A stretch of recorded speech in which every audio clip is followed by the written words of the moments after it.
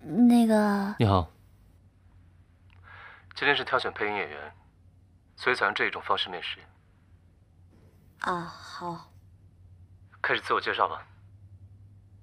老师们好，我是34号贝尔多，是一个资深的动漫迷，现在正在准备日本声优学校的考试。好了，开始吧。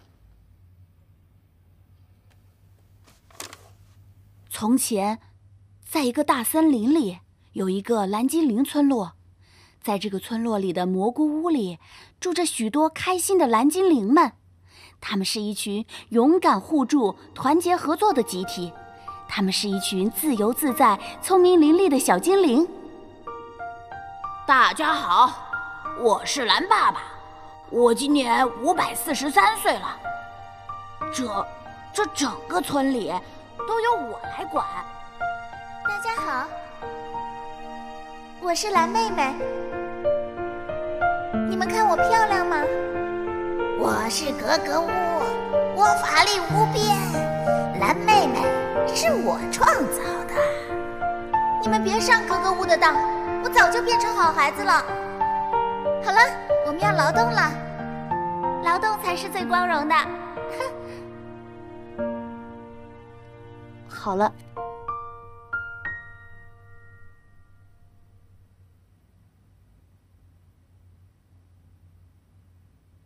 很好，谢谢老师。是啊，就算我配音差也没事儿，都是自己人。哎，我跟你说啊，你说那些面试的人可真傻，也不知道他们有什么可高兴的，反正也轮不到他们。哼。今天非常感谢你来帮我们面试。您客气了。个人拙见，这34号贝尔多，挺不错的。这个，刚才最后这个姑娘是我们老总的侄女，老总的面子不能不给啊。既然如此，今天为什么还找我来？小叶，你的声誉对公司的形象是有好处的。这边可以结束了，你们可以离开了，谢谢大家，这边请。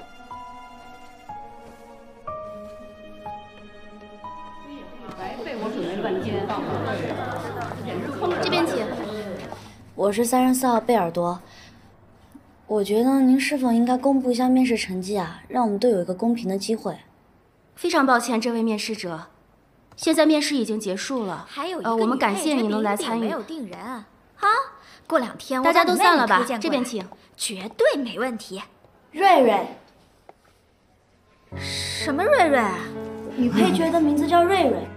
你可不要惹我，我可不是普通人。你普通话都说不好，当然不是什么普通人。你信不信我让公司封杀你啊？你赶紧来封杀我！这种公司请我来我都不会来的。这位小姐，你说什么呢？他就是嫉妒我被选中了，在这诬陷我，真是丑人多作怪。臭人多作怪。哎，我说你要再无理取闹的话，我们就叫保安了。去让一让。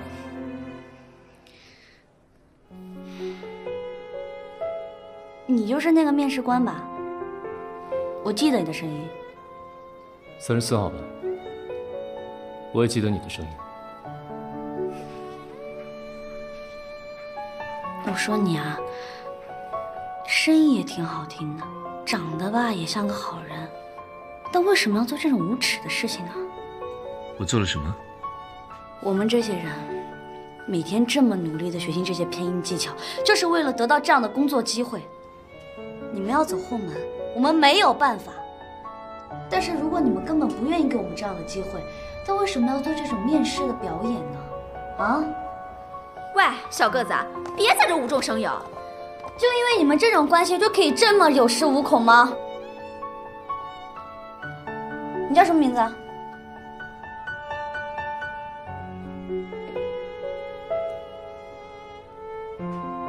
你有事？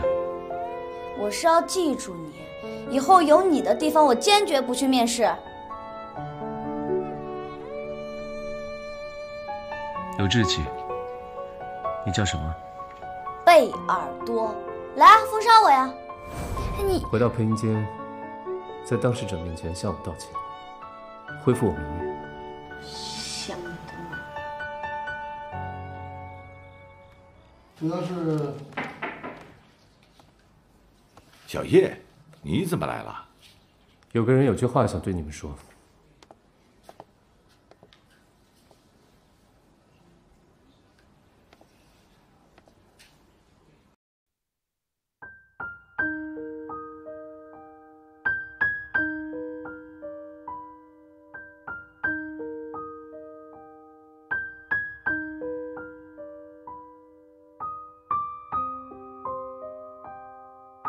一直以为你是一个特别不公平、特别不公正的面试官，利用自己与某一个面试者的不正当关系，以权谋私，让其他面试者珍惜这次机会的面试者，认真准备这次机会的面试者，受到了极大不公平的待遇，浪费了时间来陪一个用人为亲的人演了一出大戏。